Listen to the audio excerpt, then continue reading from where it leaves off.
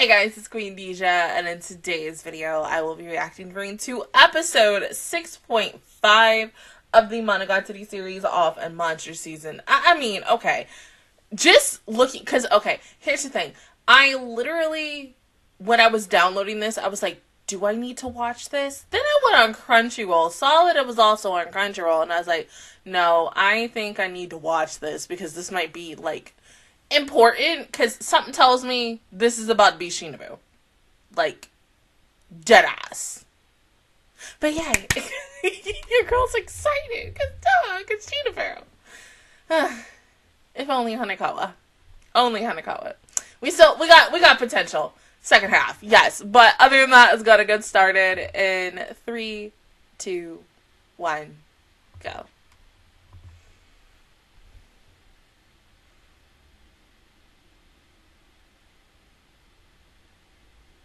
Oh yeah, most definitely this is about her.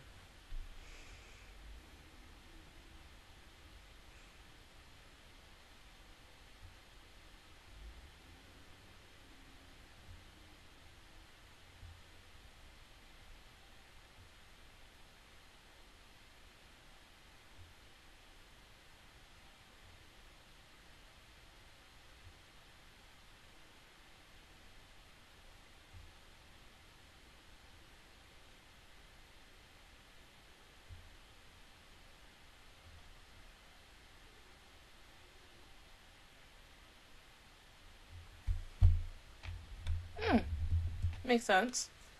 Pretty girl. Some tell me if I'm going to turn on her, of course.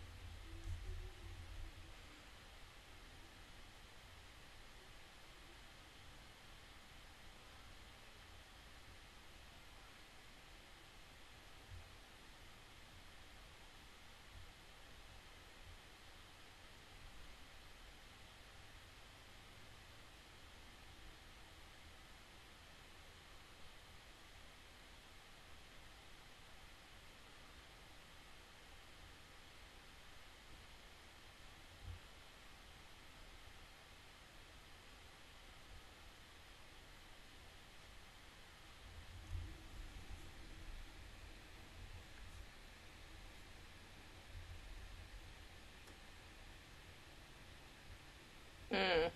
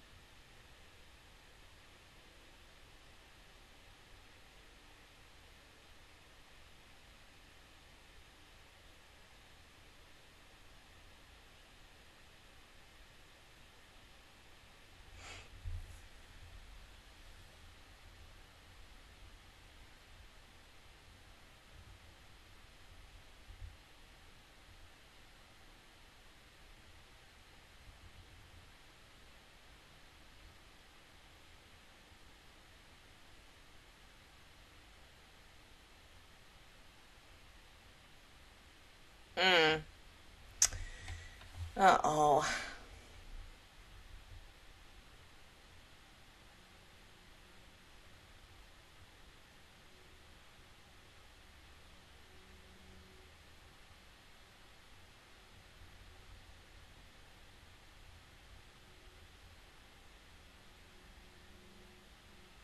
But you already know this isn't gonna end well.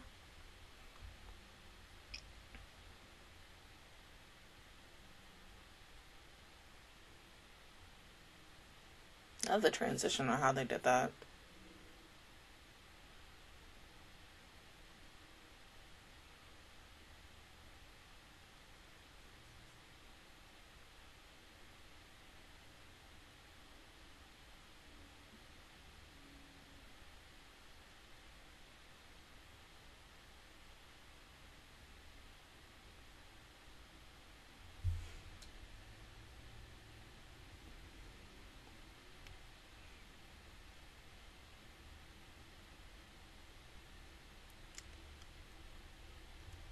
Oh.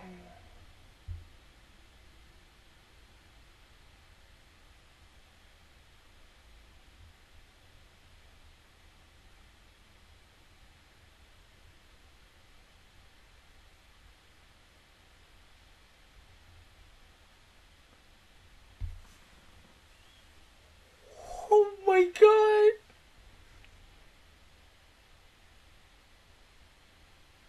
And they all died as well.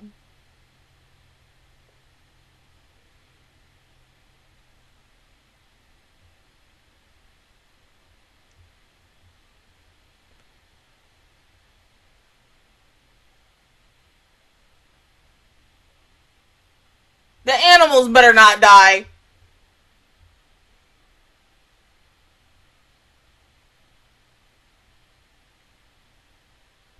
No!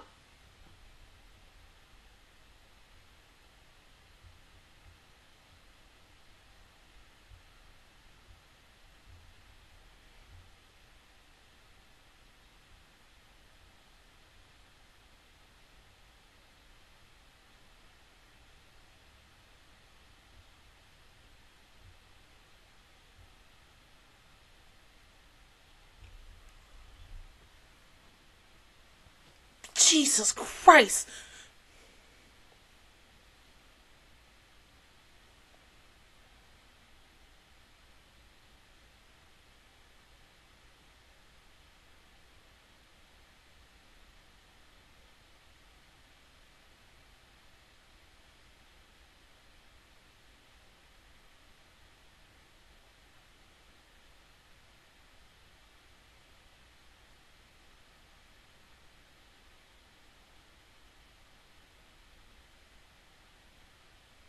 And she was the only one left alive.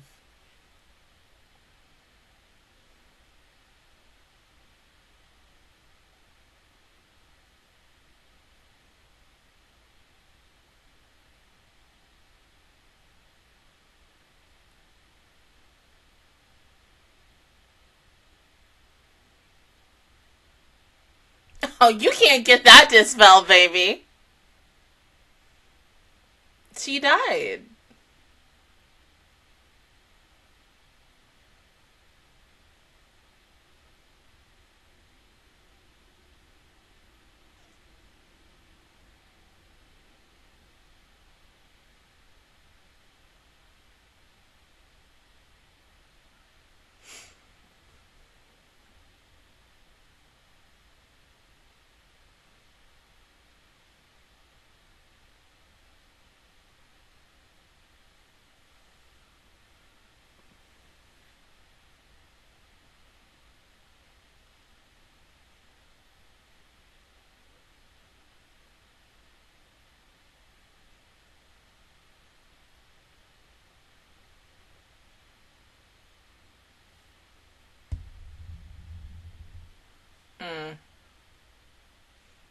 And of course, they all perished too, right?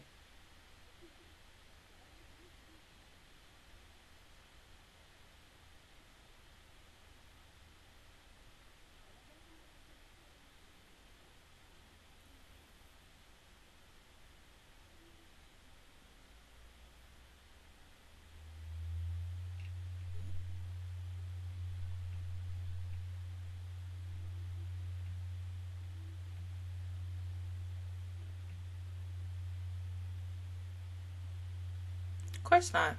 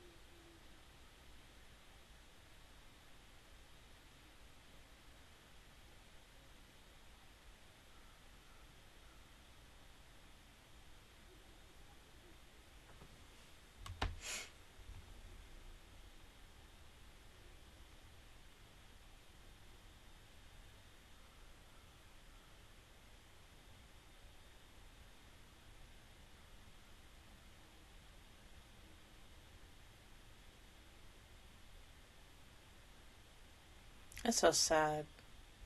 Yep.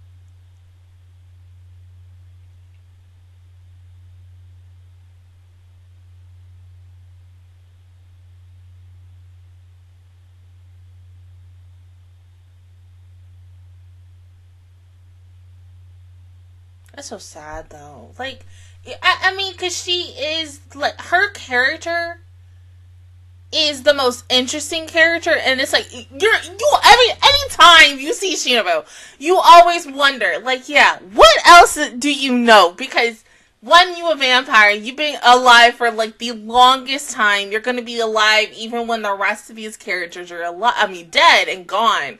You're going to see everything. You're going to see the beginning of life, the middle of life, and the following tragic of a death. But the fact is, I was not expecting this for her. I feel so bad for her because she's on this journey alone. Yes, she has Agaragi, but still, she's on her own at the end of the day. Like, damn, she lost everybody. Her parents, her kingdom, the following country's kingdoms. Homegirl lost every little thing, and that sucks because she's so alone in the world. But she has this moments, like, especially movie wise, if we're thinking, because it's been a long ass time since I've watched the movies, and I kind of now want to rewatch them. She has these moments where you want these, okay, no, she's been clouded by, like, showing her emotions. She has shown them sometimes, not all the time, but because of the fact that she's very guarded and being like, okay, I gotta be on my own. I can't really form friendships, relationships, or anything with anybody because one minute they're alive, next minute they're dead. And so it just makes it even more interesting because, like, okay, it makes me wonder because I don't fucking remember this. Did we see or did they have a moment where they showed her finally turning into a vampire? If not, they need to kind of show that because I vaguely remember. This also now makes me want to just read the whole entire damn series and such. But I know it's a lot of books. But, I wouldn't be mad at that because I love fucking reading and stuff. And I love learning more about shit. But she's just one of those tragic characters that when you look at her, you don't think she is tragic up until you learn more about her backstory. Because all I thought she was, I think before I had started watching, like, the 3 or 2-part movie, I was like, okay, she's just a vampire and such. And then you watch the movies and you learn more about her and you're like, damn, you really feel for this girl. Then you watch this and you like, damn, I really feel bad for this girl. Like, she, 600 years ago, the most beautiful person in the kingdom. And you didn't want people to just look at your beauty. You wanted people to look at your soul. But the thing is, the moral of the story of this story is never trust someone, any dealings with nothing, because there's always a price with that. And I get it. She wanted people to see her soul and such. But because she, said yes without knowing the consequences, and then we all find out the consequences, everybody over here dying one by one, and now she's alone, and that the fact that she's like, I can't move on, I can't die and be with my family because her soul isn't allowing her to. So her punishment is not only watching people that, like, if she meets in a moment, die in front of her in these gruesome and torturous ways, because it had to be, because damn, we saw several people hanging. Jesus Christ. I mean, even the poet killed the animals! The animals! What the animals do? The animals ain't do shit! But the thing is, honestly, regardless, because even if the animals were still alive and if she just looked at them, they would have died too. So regardless, but still, that is fucked up. I was not expecting animals to die. Everyone in your lineage of a family if you lived in that kingdom, dead, with it in a heartbeat. Oh my god. Poor baby. And she has all this, like, probably guilt and remorse. And so, I bet you in moments, like, anytime when, you know, we do see her, in the back of her mind, like, if she, okay, like, for example, last week, her having a, conversation with, Sengoku, she's probably in the back of her mind thinking of so many things and such, and being like, where could I have stopped? Why didn't I do this? Why didn't I do that? If I had to stop this, it's gonna happen. The big old what if thing that we all question about ourselves and stuff, if, you know, because once again, there's always pros and cons to something. But the biggest thing at the end of the day, it's still, even though it sucks, it still is good for her, because at the end of the day, she met Agaraki. Like, that's the good thing. She's able to have a better life and kind of maybe not worry, because there hasn't been a moment where she's, like, been morally deprived, scared, nervous, worried or anything, obviously, until her, like, movie-wise, I think. But Agaraki treats her good. And I love that. And so, even though this girl be eating some goddamn donuts all the fucking time, but she has a better life than she did. And so, I'm glad that she has found someone. I would say her person, even though I don't ship them. Well, no, there was a time I did, but really when she was just kiss shot, not how she is now, because I'm like, that's a child. Because that is a child, even though she's like up to 8 years old. That's a child, and I can't look at her like that. So, yeah, no. But one thing I also do want to say about this little short episode, the quality of this. It gave feels, you know, to that one other show that this company did, Studio shifted the One Fate series, for one of my personal savers and such. They, like, went I can't speak, above and beyond with this 12-minute short. I mean, it gives you the information that, yes, you're wondering for, like, the longest time, but just I love how it felt like a pop-up book and such. I haven't seen, like, a good-ass pop-up book since I was a fucking kid. And I loved it. I think just, if we ever had a whole 30-minute episode on that, or even 25, just more on Shinobu's story, I would love that, because I think that's, like, the best way to really tell. Like, or how I feel with this one series that I'm currently watching, the first episode of Nyan Nyan Bayori, where it's literally music, no speaking for, like, the first, I think, 3 to 5 minutes. To me, also, that's great storytelling, because you can get so much in those couple of minutes without a person talking and such. So, maybe, fingers crossed, they could do something like that in the future with the series and such. I'm not 100% sure.